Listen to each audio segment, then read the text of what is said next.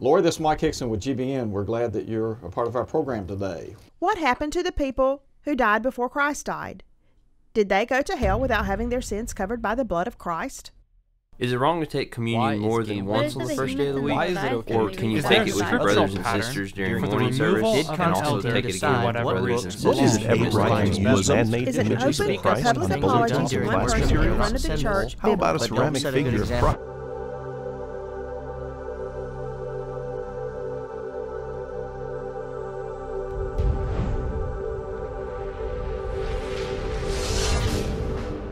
Hello and welcome to GBN Live.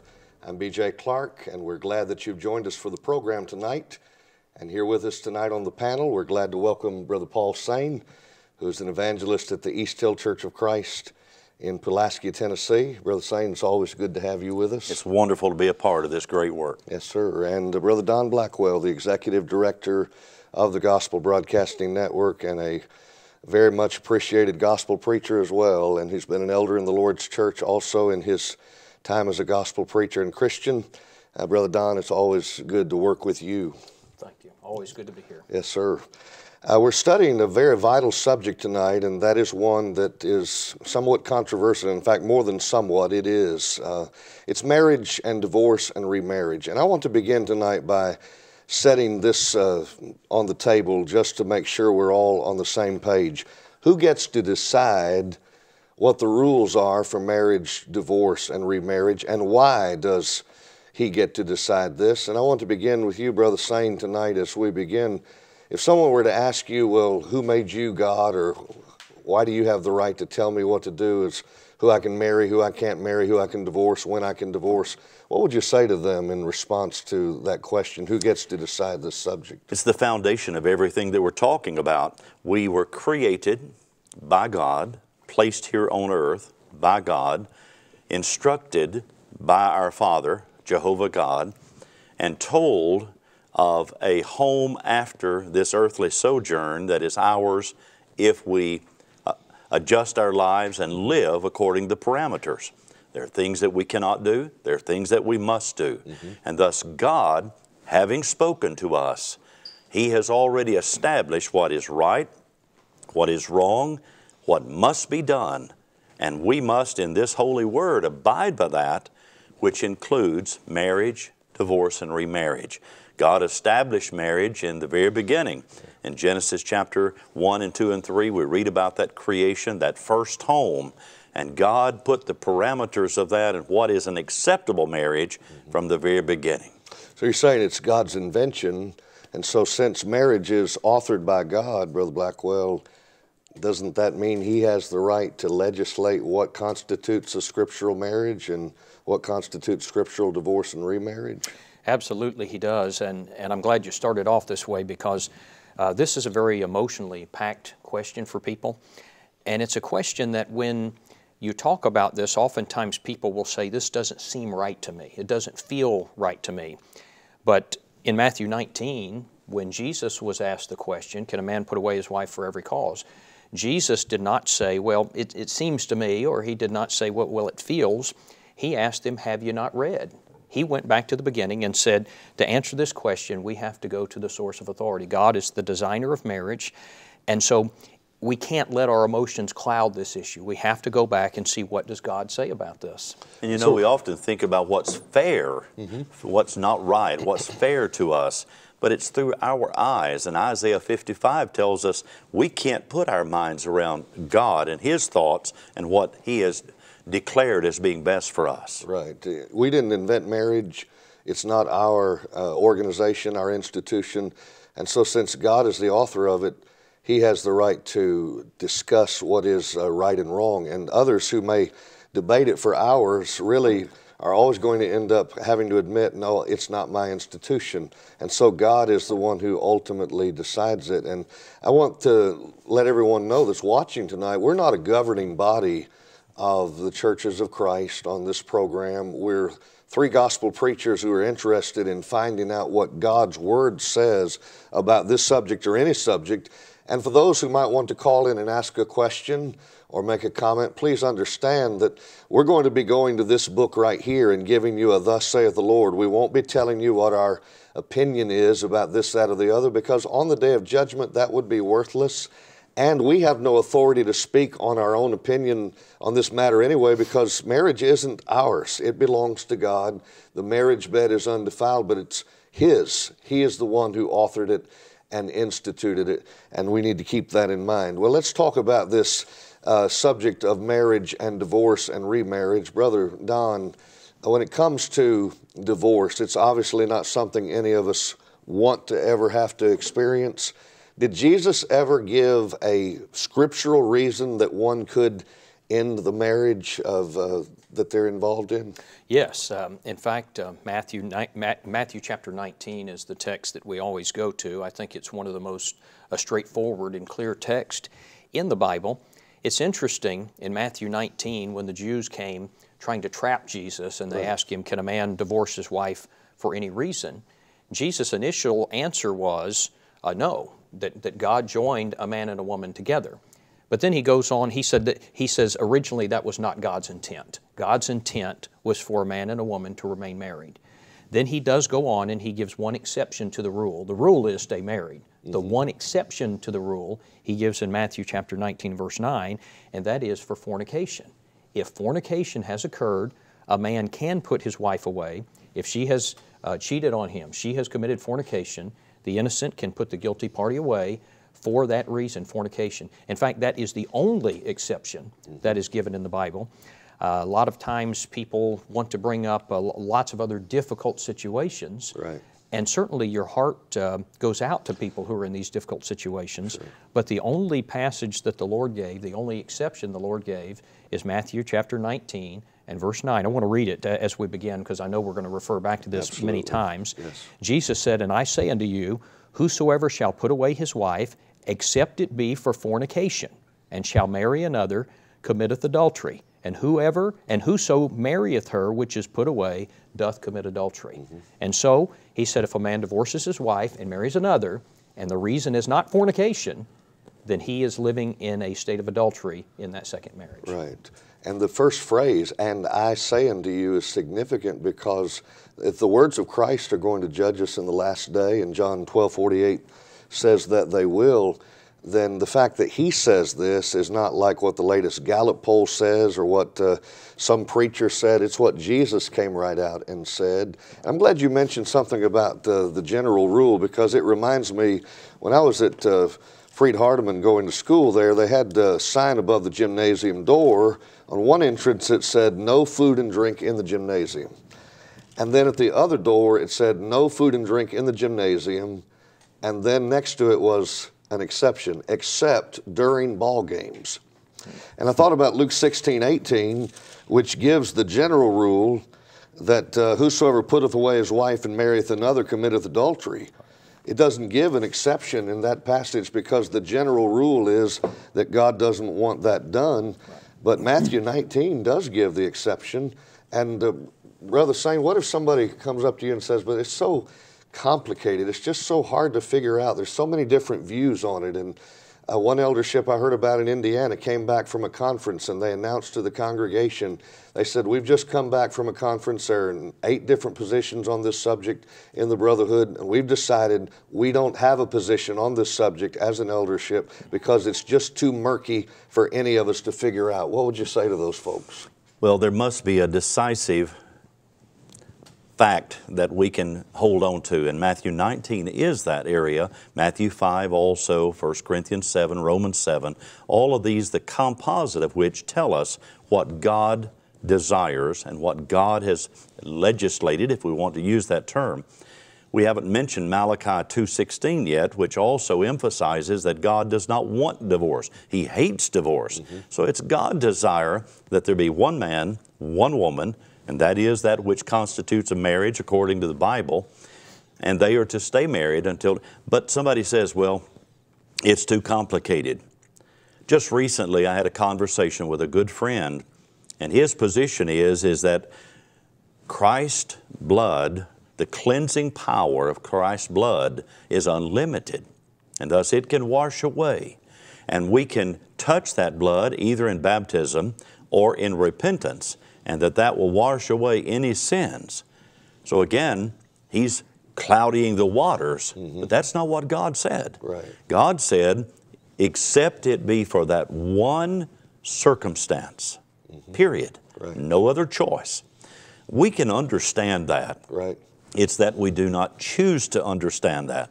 That eldership can understand that. If I were to just guess, and that's nothing more than what I'm doing, it would likely be my supposition that eldership may have some families there that are already involved in a difficult situation that they would have to take a hold of if they took a stand. Right. But the fact is, God has spoken, and we can understand it.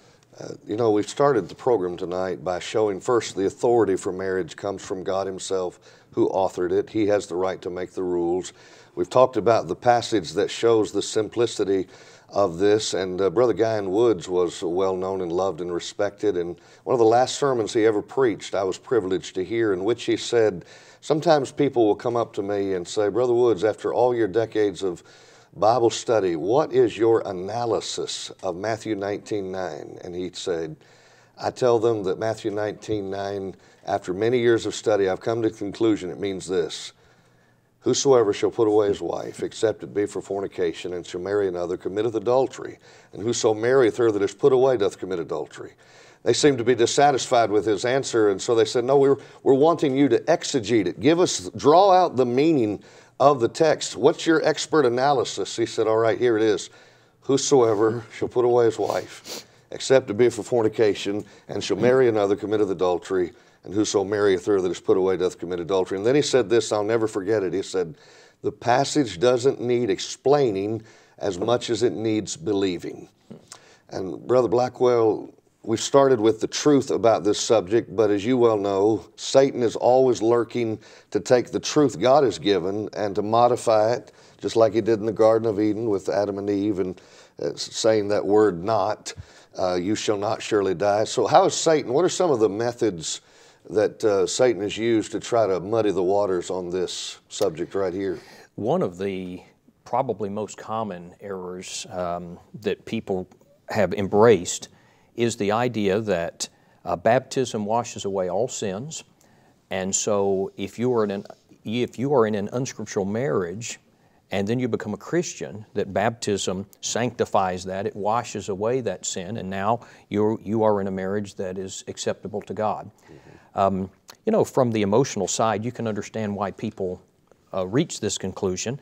If you find yourself in an unscriptural marriage, the implications of getting out of it are significant. They're huge. They're going to impact your life and your family, and it is going to require a significant, a monumental change in your life, a sacrifice.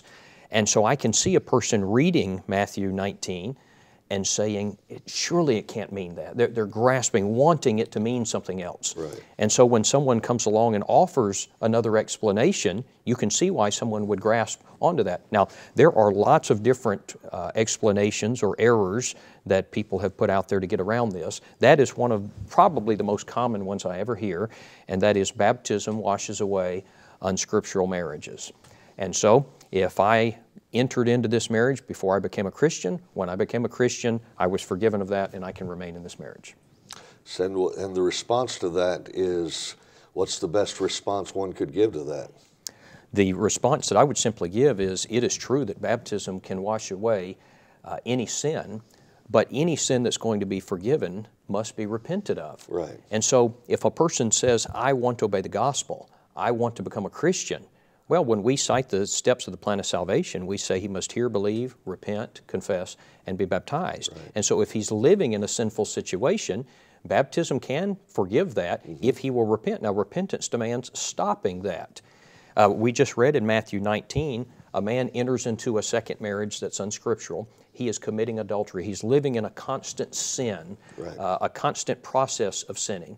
And so if a man were a thief and he said, well, I was baptized and so I was forgiven of that and I'm going to continue to steal, everyone would say that's not correct. If a man's a homosexual and he's engaging in homosexuality And he said, well, I'm a Christian now, I'm forgiven, I'm going to continue being a homosexual. We understand that doesn't work. Right. And this is in the same category. A person who's in an unscriptural marriage is living in a sin. If they don't stop, it indicates they never repented in the first place. As they remain in it, they're continuing that sin. And so the only way they can be forgiven is they've got to stop that and then repent of it, and the Lord will forgive them of that. Yes, sir. This is a live call-in program, and you might be watching for the first time and not be aware of that. So let me tell you that if you'd like to call the program, the number is 662-874-5508, 662-874-5508. And we do have a caller on the line. Brother Pat McIntosh is the Assistant Director with the Bear Valley Bible Institute in Denver in their Extensions program, and he's done a lot of mission work in Ukraine, in Nigeria, and he teaches a couple of classes in the graduate program at Bear Valley, a graduate of the Brown Trail School of Preaching in 1989, and also has an MDiv from Amridge University. Brother McIntosh, are you on the line with us? Yes, I am, DJ. So good to have you tonight. I know as a gospel preacher, you've had to deal with this subject in local work. I know you've had to deal with it in the classroom as you've taught in schools of preaching. If you will, give us some of the clearest and best insights that you think we have to keep in mind as we address this emotionally volatile issue. Well, it is an emotional issue. It is a highly volatile issue. But as has been indicated, it's an issue that is very easily cleared up through the Scriptures if we'll just approach the Scriptures in a proper fashion. Teaching at Brown Trail now, I'm teaching 1 Corinthians this quarter. And we're going to be dealing for about 3 days with the 1 Corinthians chapter 7 because of the issues and because of the nature of the culture in the church today regarding these things. Brother McIntosh, perhaps our viewers may not be aware of the argument that some make from 1 Corinthians 7. We began tonight by noticing Matthew 19:9 says there's one exception, and that is fornication. But some have suggested that no, desertion would also be a legitimate reason for divorcing your mate and remarrying, based on their understanding of 1 Corinthians 7 and verse 15, which says, brother or sister is not under bondage in such cases. What would you help them understand about the meaning of that text and why it doesn't mean what they claim it means? Well, it cannot mean what they claim it means because you would have a direct contradiction in Scripture, and that would negate inspiration. Right. If there is a single contradiction in Scripture, then inspiration did not occur. Christ very clearly indicated that there was only one exception, and that was fornication. When you look at the concept that Paul was dealing with, if I'm, say for example, I'm married and my wife chooses to leave and she gives me an ultimatum, it's me or the church, then I'm to let her go in that situation. If she's going to depart, that's the case, because I have never been so bound to that marriage to lose my faith over it or to violate a very clear Scripture in that regard. So my understanding of that passage is that I am not so bound to the marriage so as to sacrifice my faith. Okay. Brother Blackwell, as we keep Brother McIntosh on the line and discuss this with Brother Sain and Brother Blackwell, some have argued, well, it says bondage there in 1 Corinthians 7 and verse 15, we're not under bondage, and so they argue it must be the marriage bond. Is there any evidence to the contrary that our viewers need to consider? You know, there's several things I think we can bring out here. Number one, the basis of this argument is if a person's spouse abandons them, then they're not under bondage. That means they are free to remarry. Is that a proper interpretation? If you look just a few verses prior to this in 1 Corinthians chapter 7, he describes a situation like this. Listen to what he says in verse 10. Now to the married I command, yet not I but the Lord, a wife is not to depart from her husband. She is not to abandon her husband, but even if she does depart, let her remain unmarried or be reconciled to her husband. And then he says, and a husband is not to divorce his wife. And so he describes a situation where a spouse abandons you. What do you do with that? He says she cannot remarry, and he is not to divorce his wife. And so the idea that not under bondage means that you're no longer bound, you can remarry. He's already said that's not what it means in the prior verses. Also, when you look at this and you discuss what does it mean that you're not under bondage, this is an interesting reading. This is another version, but listen how this is how the ESV reads. But if the unbelieving partner separates, let it be so. In such cases, the brother or sister is not enslaved. God has called you to peace. What it means is, if your unbelieving spouse says to you, you quit this Christianity stuff or I'm leaving, you're not a slave to them. You are not obligated to do what they said in order to maintain your marriage. You be faithful to Christ. This word bondage is never used with reference to the marriage bond. Right. And so if this is the case in 1 Corinthians 7, it's an exception to the rule. Right, we got 133 cases of the word doulou being used for slave or servant or bondage. Never once it refers to the marriage bond unless this is the exception. Brother McIntosh, you teach 1 Corinthians. Is there a word for the marriage bond in the immediate vicinity of this text that shows that Paul knew that word existed and could have used it in verse 15 if he'd wanted to? I think that's exactly the case. I don't have my language in front of me at this time. But it's clearly a case, as I indicated earlier, that to take one position would put another in clear contradiction with one another. Right. And Paul and Jesus, in fact, didn't Paul say, Brother McIntosh, the things that he wrote were the commandments of the Lord, 1 Corinthians 14:37? Exactly. And what Paul was doing there was he was indicating there were things that Christ dealt with and things that he has dealt with. There are several different scenarios under consideration. Right. And what Paul was addressing was something that Christ did not specifically address. Brother Sain, and he's not giving his opinion in that regard. Right, right. Brother Sain's also with us, and I want him to interact with you too, Brother McIntosh. Okay. Brother Sain, we talked about this. It doesn't mean you're enslaved. The Bible does use the terminology of us being servants or slaves of Christ.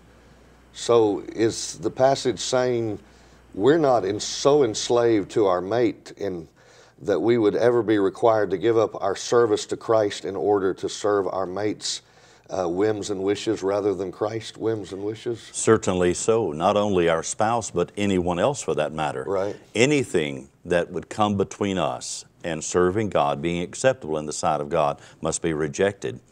Matthew 10:28 speaks about we should not fear even those that can ultimately kill us, but fear those that can destroy us spiritually, our soul. And the same would be applied here as far as 1 Corinthians 7.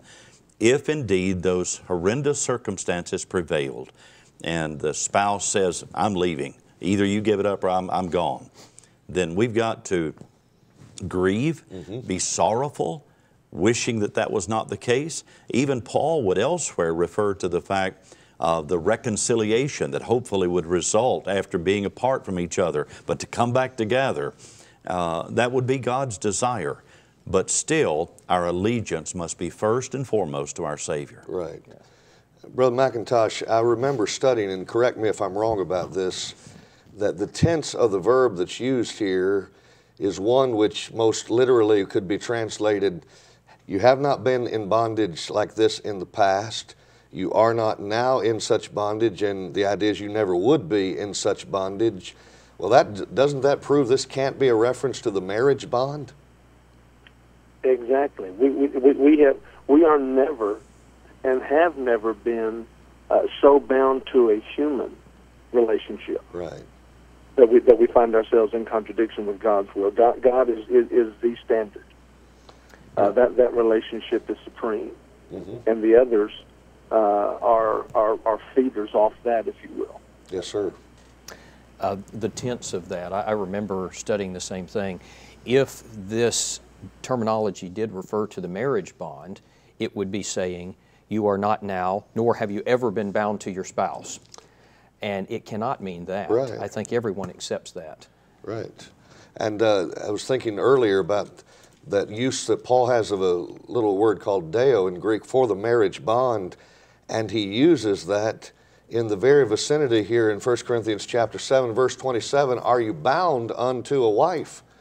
He says, well, seek not to be loosed. Are you loosed from a wife? Seek not a wife. The word he used for bound here is different than the word he used for bondage in verse 15.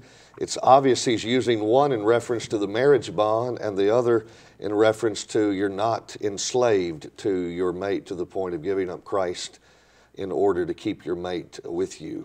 But BJ, you know, you was talking originally about how Satan tries to wield such a powerful influence upon us and to get us somewhat away from the plan that God established in the very beginning. And that's exactly what this is. You look at 1 Corinthians 7, we can understand what it's saying. If we'll take just it factually without being skewed, without a desire to find a loophole, without a desire to try to say, okay, my child is in that, my spouse, you know, my friend is in that, right, and I'm trying to find a way that it's okay for them to be married to the one that they're married to or divorced from whom they wish to be.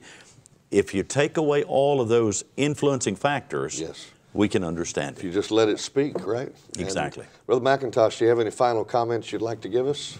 No, I want to thank you for dealing with this. I would mention one thing, and then I'd be interested. I'll hang up and listen to your comments. For me, the true test of applying the truths on marriage, divorce, and remarriage are when family are involved. We know various preachers who once held a sound position on this doctrine, right, no longer do. And as is often the case, when one of their daughters or one of their children got involved, then they've had to adjust their position to maintain some sense of peace and harmony in the family. Appreciate y'all dealing with this and appreciate y'all hearing me out. Well, we appreciate you teaching on this subject as a gospel preacher for all these many years. Brother Blackwell, he referred to something that reminds me of a passage back in Deuteronomy 13 where he says, if your brother, I mean the very son of your mother, comes to you and tries to get you to go serve idol gods, or if your own wife tries to get you to do that, or someone that's your best friend tries to get you to do that, you don't do it and you actually have the courage to turn them in for trying to get you to do it. Doesn't that teach us the principle that when it comes to God's truth, it has to reign supreme over family considerations? Yes, absolutely. And the idea behind this, I think, is God's law on marriage is strict. It is very strict. And sometimes when it hits a person's own family, they will say, it can't really mean that. That is too strict. When people have that thinking, I think it's good for them to go back and look at the reaction of the Lord's disciples. In Matthew 19, when Jesus laid out the teaching on marriage divorce, His disciples said in verse 10, if the case of the man be so with his wife, it is good not to marry. Their reaction was, Lord, this is very strict. In fact, they said, this is so strict, maybe it would be better not to get married in the first place if it is this strict. Well, what's the point? The point is when they heard it, they interpreted, Lord, this is a very strict law that you have laid down. And we have to understand that is the case. When a person enters into marriage, he is entering into something that is very serious. The implications of this are for the rest of his life. And then when he makes mistakes, he has entered into a situation that he has complicated it. And he has, if we would do it the way the Lord said in the first place, it would all be all right. But when we sin and we complicate it, that's when the strictness and the difficulties and the consequences come along. Right. BJ, recently, well, I say recently, not too long ago, we had two different families where I preach in Tennessee that came to the decision, independent of each other, not knowing of the other studies. And both of those couples came to the conclusion that they were in adultery. And they said, one of them said especially, one couple in my office with tears flowing down their face, with hearts that was broken. 2 small children were involved. But they said, we want to go to heaven more than we want a marriage that's not pleasing to God. And is it not the case that when we look at this subject, such a hot button issue, that if we reach down to the depths of our soul to look at, God, what do you want? Right. I will do it. I will conform my life to it. I will adhere to it. I love you. I want to go to heaven more than anything else. This couple ended up separating. They felt like they had to. Right. Hard decision? Oh, certainly. Break our heart with those children? Yes. Saw them just recently, loved and hugged on them. but their mom and dad set an example of this is supreme, and my God is going to rule my life. I can't help but believe that that is more important than even that family, the four of them living together. Yeah. Absolutely. It reminds me of the statement you were referring to where the apostles, the disciples said, well, that's so strict. Jesus went on to say, well, some are made eunuchs by men, but some make themselves that way for the kingdom of heaven's sake. And you're describing such a couple that said basically, we will do without the privileges of marriage and its relationship physically in order to please God and to be able to go to heaven someday. And that's marvelous. This is a live call-in program, 874-5508. The prefix would be 662-874-5508. We'd love to have you call in if you've got a call, and we do have another caller at this time. Brother Wesley Simons, who's the preacher and elder at the Stony Creek Church of Christ, and also directs the Tri-City School of Preaching and Christian Development, and was the producer of the Arise to Truth radio program that I listened to for so many years when I was first cutting my eye teeth as a gospel preacher. Brother Simons, it's good to have you on the broadcast. Thank you. It's good to be on. Brother Simons, some folks say that, look, Matthew, Mark, Luke, and John do not apply to us because, well, that was all before the cross of Jesus Christ, and we're under the Testament, the New Testament, and that didn't come into force until after Christ died. But he said what he said about marriage while he was still alive, Matthew 19:9. And so how do you help someone who makes the argument that says Christians aren't even under the law of Christ when it comes to marriage, divorce, and remarriage? Okay, BJ, there's one argument that says that Matthew, Mark, Luke, and John were part of the Old Testament. Well, if that's true, you think about what a ridiculous position that puts God in. Because Matthew, Mark, Luke, and John would have been written somewhere around 50 to about 55 A.D. So after Jesus Christ died and nailed the old law to the cross, Colossians 2:14 through 16, he decided, oh, by the way, I need to add 4 more books to that. And so now we got Matthew, Mark, Luke, and John. Well, we know that Matthew 19:9 did not apply to the Mosaical teachings. Why? Because if one was caught committing adultery, they were to be stoned to death. And so we know it wasn't part of the Old Testament. Not only that, when you think about, what about Matthew, Mark, Luke, and John? To what age do they apply?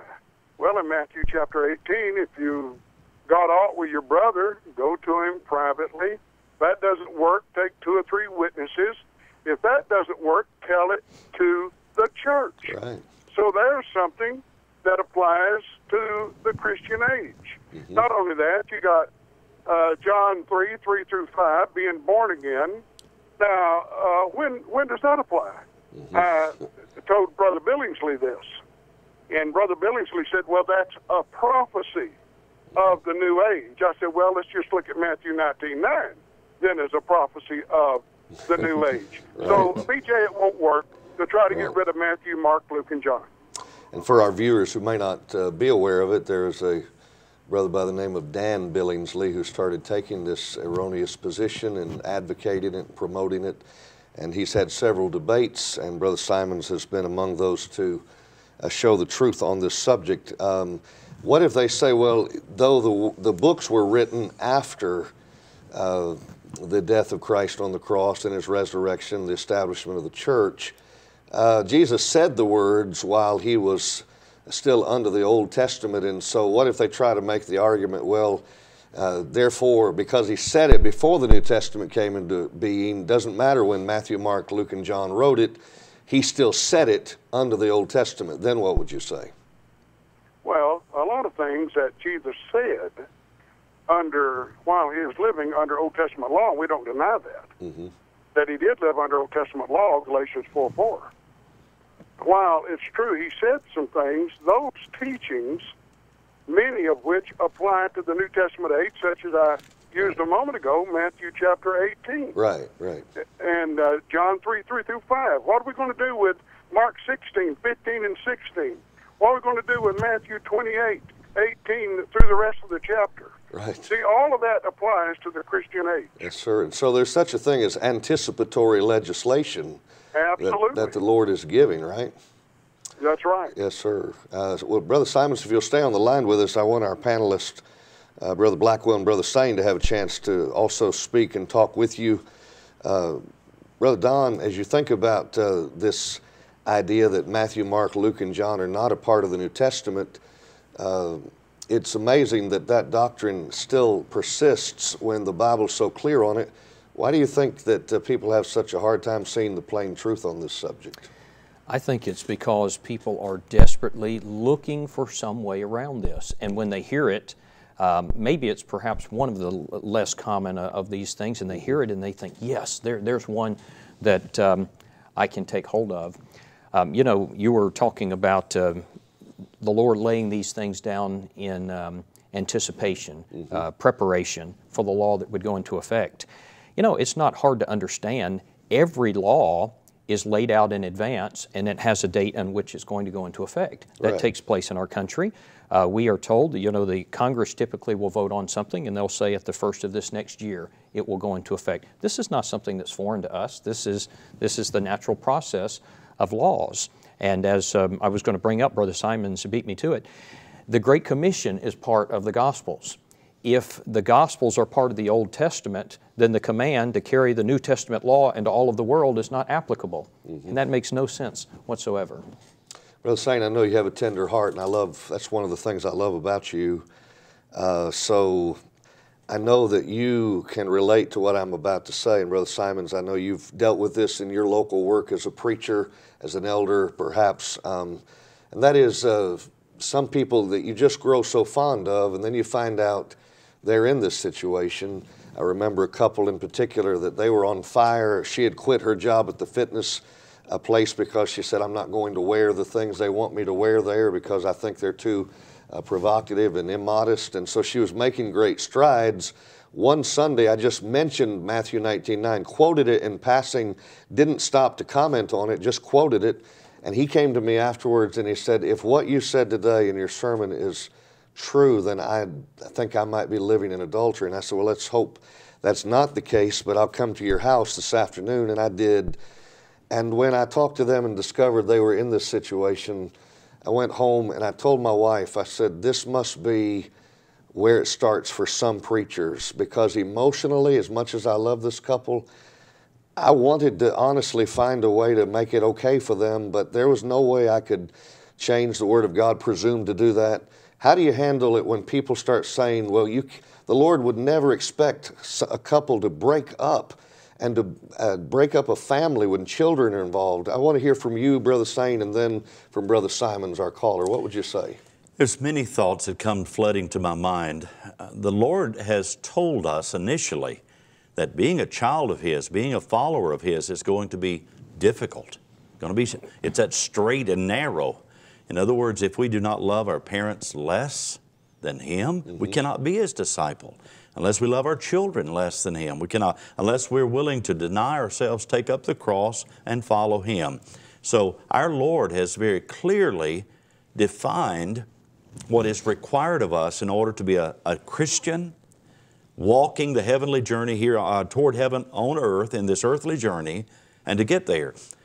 When we come to that particular place, though, when a couple comes and maybe ultimately come to that realization, all we can do is try to empathetically sympathize, hurt with them, but encourage them to make the right decisions, that way that is right, that cannot be wrong, and can guarantee that heaven's going to be their home.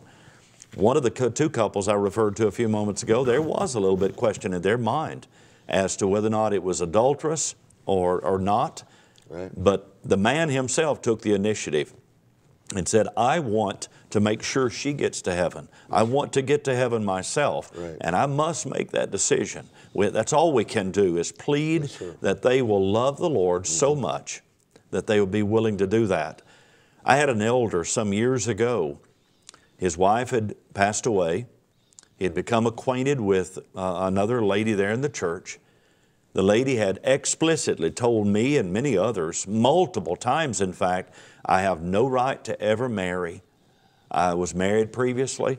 I did not divorce him for the right reason. Right. And yet, with a changing of time, this elder looked at the Scripture, analyzed, tried to come to the realization. He adopted the position of all men are not amenable to the gospel of Christ, the law of Christ. And thus, she, during that particular time, was not amenable to the law, thus it did not apply to her. And thus, in other words, that was his loophole. Mm-hmm. I tried to plead with him. I tried to implore him to love the Lord enough to accept the parameters that He has established. Right. And unless they do, then they're not going to please the Father. That's very good, and I appreciate your comments. So, Brother Simons, are there any passages in the Bible that would show us people that were unscripturally married and they broke off those marriages even though children were involved? Anything that our viewers could consider? Well, in the book of Ezra, after God told the children of Israel they could not marry the people in the land, mm-hmm. well, some of them did, and they were told by inspiration to put those wives away. So we know that God will endorse that. But in the case of Herod, married to Herodias, John the Baptist lost his head over this subject right. by telling Herod, you've unlawfully got your brother Philip's wife. Now, I want the viewing audience to realize that one can have another person's wife.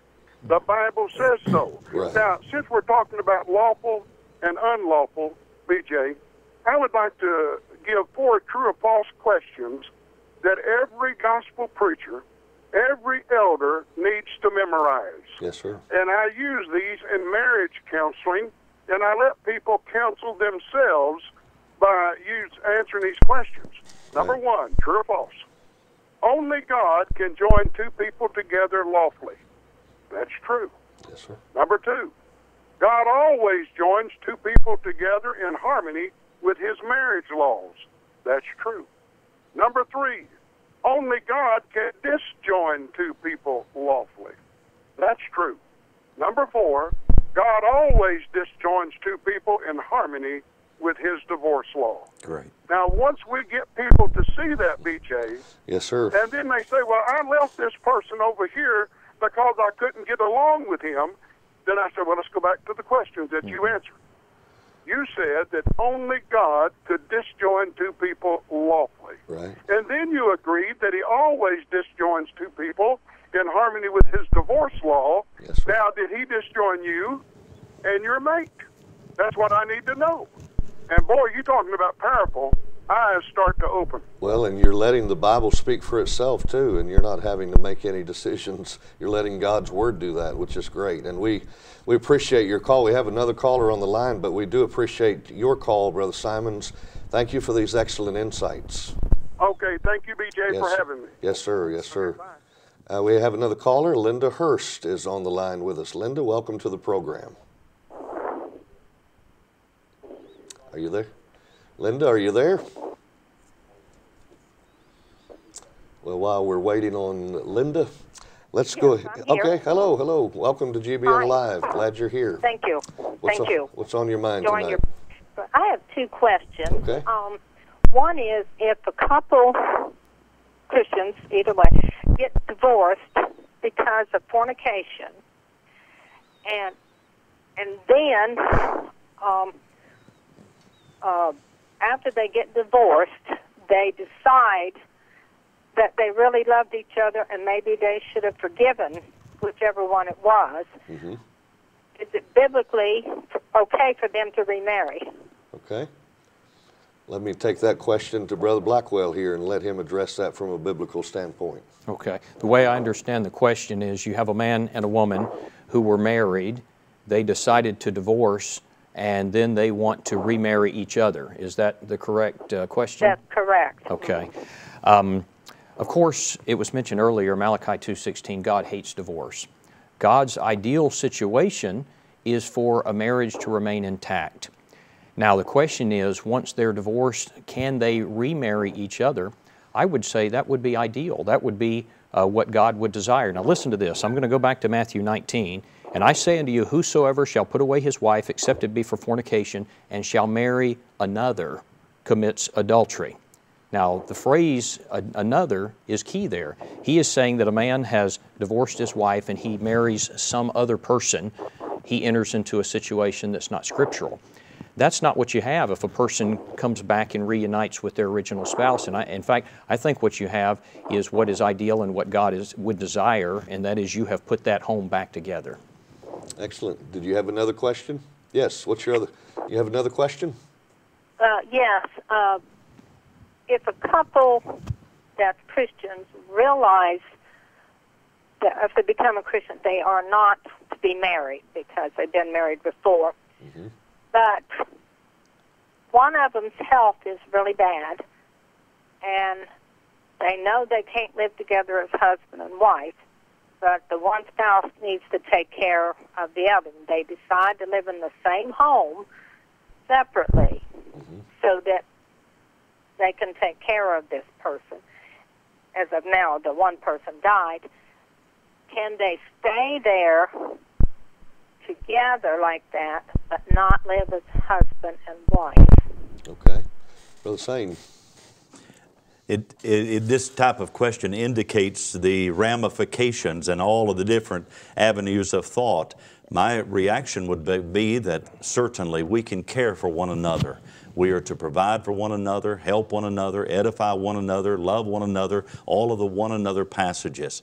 And as long as they're not living together as husband and wife, as long as their reputation per se is not being influenced or detrimental from the standpoint of what God would have us as children of God to be, certainly in that condition health-wise to take care of one another, I see nothing wrong with that at all. We're not talking about marriage, we're not talking about sexually being involved, but rather just helping one another in that declined condition. All right, that answer your questions? I know a couple that's not Christians, and she knows what to do to become a Christian, but she won't because her husband is aged, and she knows she needs to be there for him, so she won't. They go to a Baptist church, but she won't become a Christian because she needs to be there with him and do everything for him. So that's the other side of the coin, too. Okay. So. Well, we certainly appreciate the idea that someone would want to take care of someone who's ailing, and the ideal situation, I suppose, would be for them to find a way to do it without their reputation being questioned as far as, you know, the situation. That's what Brother Sain was referring to a moment ago. But there's nothing that says someone can't show benevolence to another human being. Brother Blackwell, you have any thoughts on this? You know, thinking about what she's saying there, you've got, if I understand the situation right, you've got two people who the law says they're married, but they're not really married. They're not scripturally married. Right. And they're wanting to remain in that situation because there's care that needs to be given one to another. Brother Simon said something when he was on the phone a moment ago that I think was key, and that is God is the one who does the joining in a marriage relationship. Matthew 19:6, what God has joined together, let not man put asunder. If God hasn't joined you together, you're really not married. Right. And so this couple, though the law of the land says they're married, in the eyes of God, they are not married. Right. And so if they're thinking we're going to remain in this relationship because of health reasons, they need to understand they're really not in that relationship. They're really not married in the eyes of God. It's just something that's, in a sense, a farce that the people in the world recognize. And if you've got Christians who are in that situation and they want to remain in it for that reason, and they might even make excuses and say, well, we won't be together sexually as a husband and a wife. They need to understand they are damaging their reputation in that sense, and they cannot continue that because God has not joined them. You know, I think it's interesting, in Matthew 19, the same chapter that discusses marriage and divorce, shortly after that, he discusses the rich young ruler. And of course, what was required of the rich young ruler was to go and sell all that he had and to give to the poor and follow the Lord. The rich young ruler thought that this was a requirement that was just too heavy. Right. I don't think this is coincidental that these two things occur so close to each other. because though it is a different commandment, a different thing that's being considered, the implications of this are the same.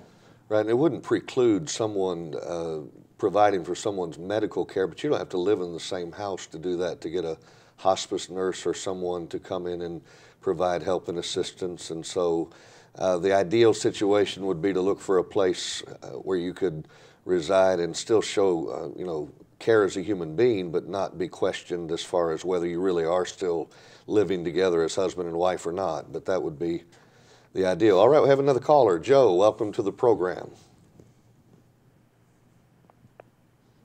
Hello, Joe, are you there? Yes, I am. Welcome to the broadcast tonight. Thank you. Well, appreciate the subject matter. Just had a question that perhaps you can answer. I would just like to know how does the laws of Christ regarding marriage, divorce, and remarriage, how does that affect those who are sinners and who may not be aware of those laws prior to becoming, prior to marriage and even prior to becoming a member of the church?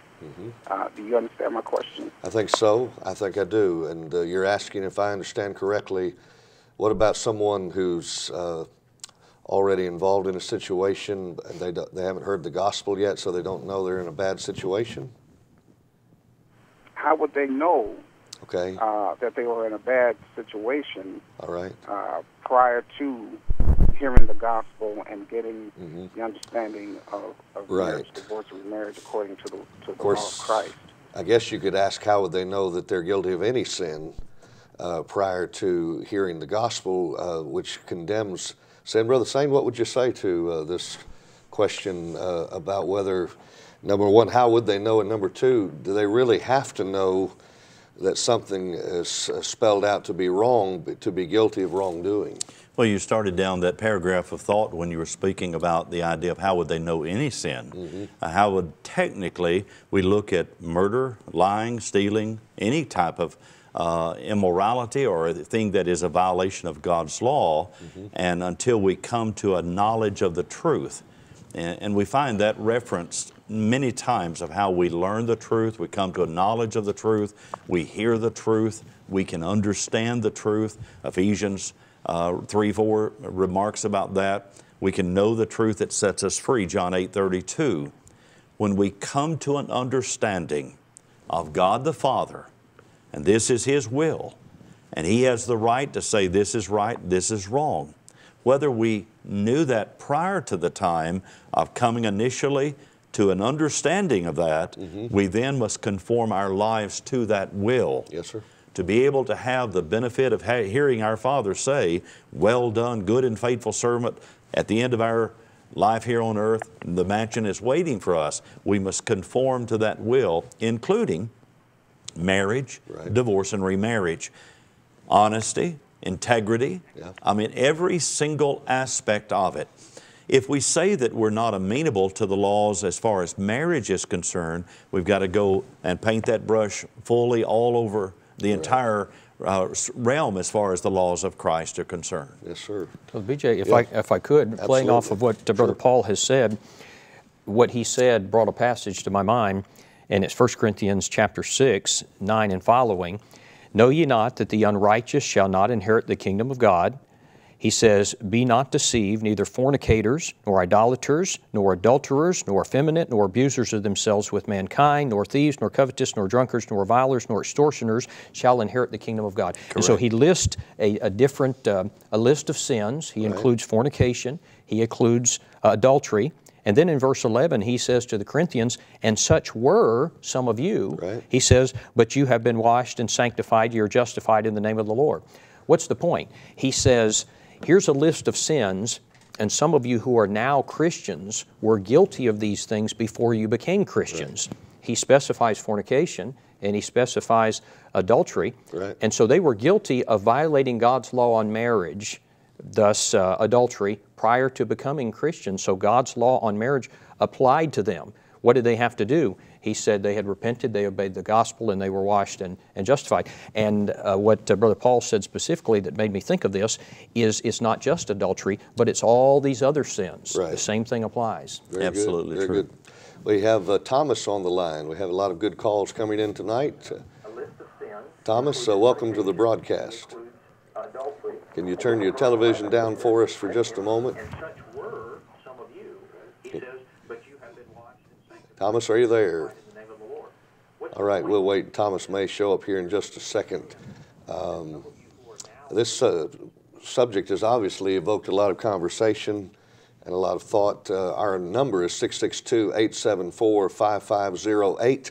We're coming down the final segment of our broadcast tonight, but we are glad that you have been calling, and we want you to continue to do that. Remember, we're on the air every Thursday night at this time from 7 to 8 Central Time for GBN Live, and we cover a lot of different Bible subjects, and you can call during those programs as well. Thomas, do we have you yet? Yeah. Hi, Thomas. Welcome. What's your thought tonight? What do you? Hey, BJ. Thank you for. Television down for us for just a moment. Yeah. I'm sorry about that. I was still listening to you.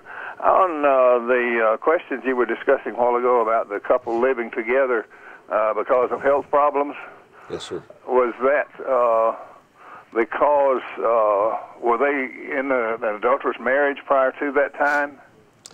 If I remember the caller correctly, I don't know. Did the caller specify, gentlemen? Do you remember the specifics? I thought the scenario, maybe I misunderstood, Okay. but I thought the scenario was here are some people who were in an unscriptural marriage but have remained. Actually, I think there might have been two described. One of them was a couple because she said the woman did not want to obey the gospel because Right. she knew she was in an unscriptural marriage. Well, no, that was not the one. It was about the man and woman that were still living together because of health problems. Okay. I might have missed the comment was made that if God did not join that marriage together, that God didn't recognize it. Correct. But the problem is, if they were living in an adulterous relationship, God recognized that marriage, but that it was an adulterous marriage. Correct. Is that not right? Yeah. Of course, what I meant by Sure, that when I said he doesn't recognize it, I mean he did not recognize it in the sense that he joined them together. He did not recognize it as a valid marriage. He recognized it as an adulterous, sinful marriage. Yeah. Even Well, John the Baptist I understand that Right. now, but since you said that. Right. Yeah. Right. Thank you for clarifying that. John the Baptist was Right.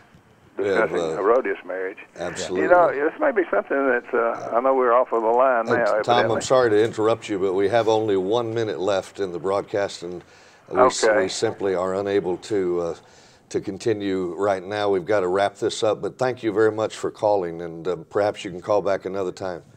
Thank you, Tom. Appreciate it. Paul, I was just fixing to say, yes. God recognized that Herod was married. There was a marriage there, but it was a wrong marriage, Right. and it's not lawful for thee to have that woman. So, Right. in other words, it's recognized that way, but it's not acceptable. And you know, the Bible does use the term marriage accommodatively. Jesus tells the woman at the well, you've had 5 husbands. Right. The one you have now is not yours. Right. Well, Jesus is not saying they were all scriptural husbands. He's using the term accommodatively. We so appreciate your watching the broadcast tonight, and we do want you to join us again each week here at 7 p.m. for GBN Live. Until then, may God continue to bless you as you study His divine word.